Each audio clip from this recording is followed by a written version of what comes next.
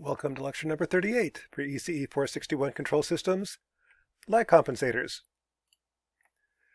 Now the purpose of a lag compensator is to increase the DC gain without hurting the overall system response too much. And essentially what a lag compensator does, it's a band-aid. Suppose I've got a system, I want to meet some design requirements, so I've added gain compensation, lead compensation. With those two, I meet all the design requirements. I've got the right overshoot, I've got the right settling time. The only thing I'm missing is the error constant. I need to make the error constant bigger. So the lag compensator is kind of a band-aid. It tries to increase the DC gain without changing the previous design.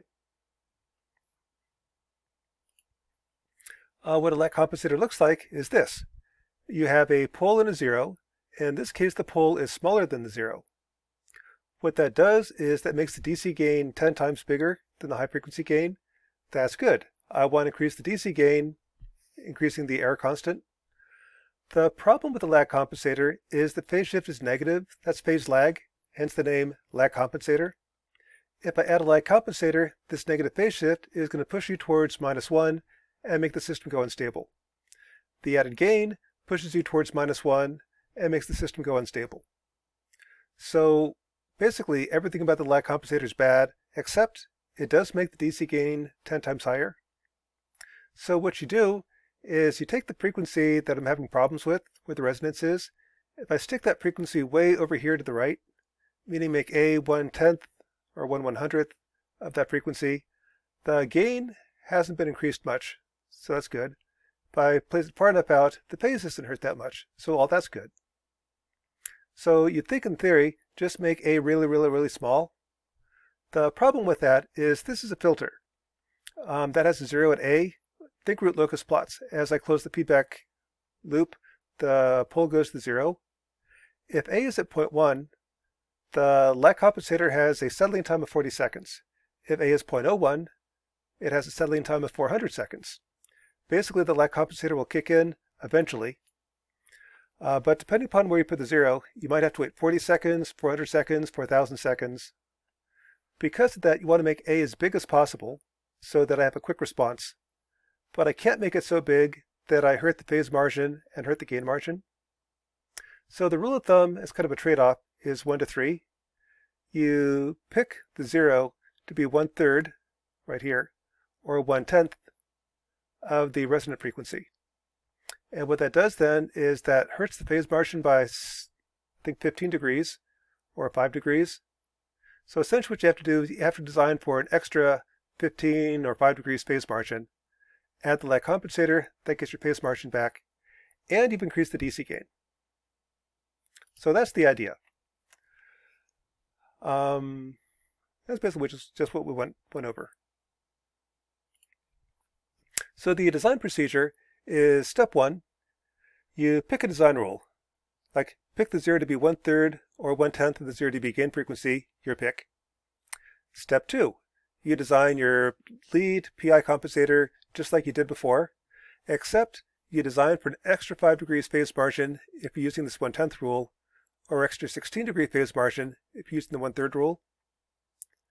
The reason being is then, once you add the lag compensator, this will eat up that 5.1 degree phase margin and I'm back with my desired phase margin, or 16 degrees, depending upon what you're using. And here you kind of see the trade-off. If I use that 1/10 rule, the lag compensator will be really slow, but I get a faster system because I only have to design for an extra 5 degrees phase margin. If I back up on the gain even more, I'll get a slower system, but I have a faster lag compensator. So that's where you get the 1/3 to 1/10, kind of judgment where you put it. I personally put it like 1/10. Once you've added the lag compensator, you determine your 0 dB gain frequency, throw the lag compensator in, and everything should be just the way you want. So let's go through a design example. Suppose I have the same plant we had before. This would be like a DC motor. I want to control the position. Designed so I've got a 40 degrees phase margin. The solution would be, first assume the rule of thumb you're using, 1/3 to 1/10. Let's choose the number 1/10.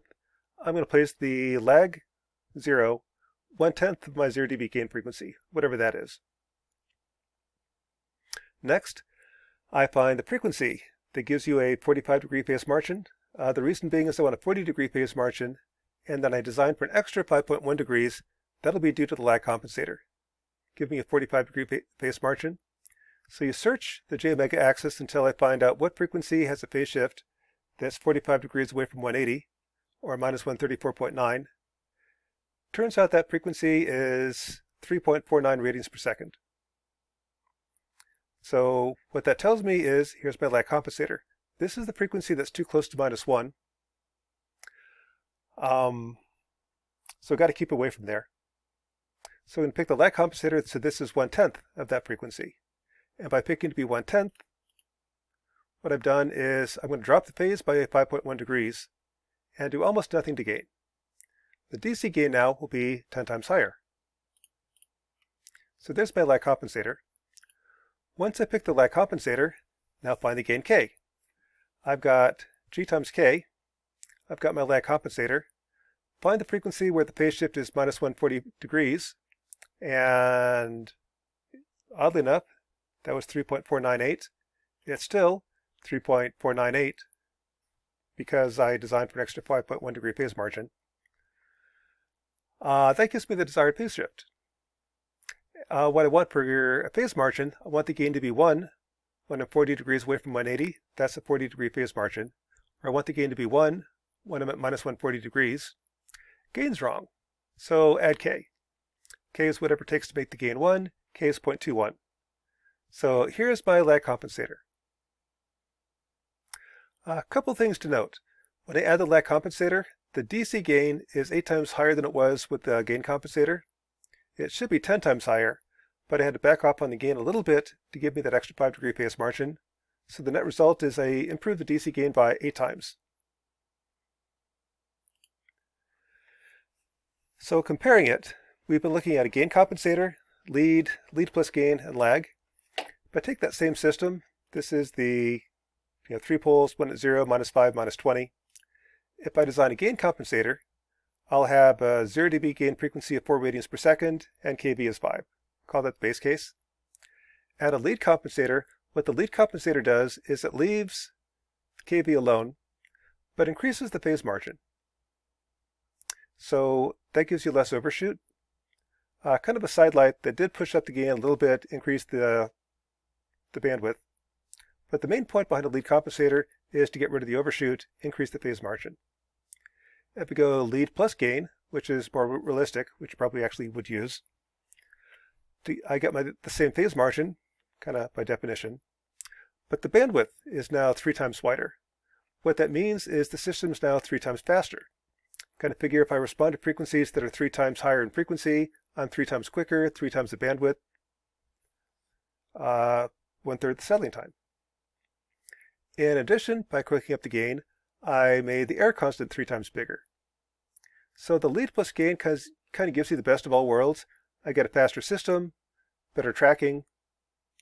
Generally what you use is a lead compensator. The problem is, suppose my design spec said kV has got to be at least 30. At this point, I am stuck. That's where lag compensator comes in. The lag compensator says, take the previous design, in which case that's actually more like the lead gain compensator. Take the previous design, throw in the lag compensator, and I'll have roughly the same 0 dB gain frequency, but the error constant is now 10 times higher. And kind of notice it's not exactly the same 3 dB gain frequency. This does add a little bit of phase lag, which is bad. And to compensate, I have to back off on the gain, which reduces the corner frequency slightly. But I do get a higher error constant, better tracking. What I didn't show is you can actually combine these. I can do gain plus lead plus lag. The lead compensator affects high frequencies. The lag compensator affects low frequencies. And the two don't conflict. So you can do gain, lead, and lag all in the same system. If I do that, I'll have better tracking, wider bandwidth, kind of like everything that you want. Same phase margin. 2 comments on the lag compensators, though. My personal opinion is I'm not a real fan of lag compensators. It's a band-aid that meets the design requirements, but may not be actually useful in practice. If you take actually this would be the ramp. I've got a type 1 system, no steady-state error per step input, and showing that 0 becomes 8 times smaller than 0 doesn't show up well. So let's apply a ramp input. If you look at the steady-state error per ramp input, the steady-state error is a constant. That's your 1 over kV. If I do the gain compensator, the steady-state error is right around 0.18. If I have the lag compensator, the steady-state error is 8 times smaller. So that's good. But notice there's this really slow pull right there. That's the pull from the lag compensator. I put the 0 at 0.3, which means from a root locus standpoint, the pull goes to 0. I've got a pull right around 0.3. What that means is 4 over 0.3 is about 13. It's going to take about 13 seconds for the improvement due to the lag compensator to take effect. So here I've got a system that's got a 2-second settling time, but it takes 13 seconds for the lag compensator to kick in. So is that really a 2-second settling time? Another problem is this works as long as my set point doesn't vary. If this is truly a ramp and doesn't change, then it will improve. If R varies anyway, then the lag compensator basically has no effect. And you can see that from a frequency domain standpoint, or maybe from root locus. If these are the poles of the system, I've got a pole at 0, -5, and -20. -20 is off the graph. The lag compensator added a pole at 0.03 and a 0 at 0.3. Gain versus frequency is let S go to j omega, and its distance to zeros divided by distance to poles. Over here, this looks like pole zero cancellation, meaning the lag compensator has no effect if the input is at 1, 2, 3 radians per second. The only place the lag compensator has an impact is right here at DC. At DC, I'm 10 times closer to the pole than the 0, so DC gain is 10 times higher. Move up to say maybe 0.3 radians per second, and now the impact of the lag compensator is basically gone. So the lag compensator only works as long as your reference is band limited to about 0.3 or 0.03 radians per second. And that's pretty limiting. Second complaint I have is the reason we put the pole at 0.035 is on a Bode plot, I plot the x-axis as log frequency. I don't put the pole at s equals 0 on a Bode plot because 0 is off scale. 0 is at -infinity when I take the logarithm. If I look at a root locus plot, however, there's not a huge difference between 0.03 and 0. If instead of putting the pole at 0.03, I put it at 0, that's not going to affect the root locus that much. It's not going to affect the gain versus frequency that much. But what I have done is I now have a type 2 system. A type 2 system has no error per ramp input. So just that little bitty shift right there from 0.03 to 0 is going to make me, in theory, infinitely better. It's no longer a lag compensator. That's now a PI compensator. That's part of the reason I don't like lag compensation. If you want to get better tracking, like if you want to track a step input, make it type 1. If you really want to track a ramp input, make it type 2. So rather than monkeying around with putting a pole at 0.03, just put it at the origin. And now design your compensator. I'll have to add a 0 to pull the root locus left. But I'll no longer have any error per a step or ramp input. So that's my 2 cents. I'm not a real fan of lag compensators. They do exist. They are used. I'm not real impressed with them. But that's just for completeness. We did cover lag compensators in this class. So that's lecture number 38 for ECE 461 control systems, lag compensators. Compensator, I personally don't have a lot of enthusiasm for, but they do exist.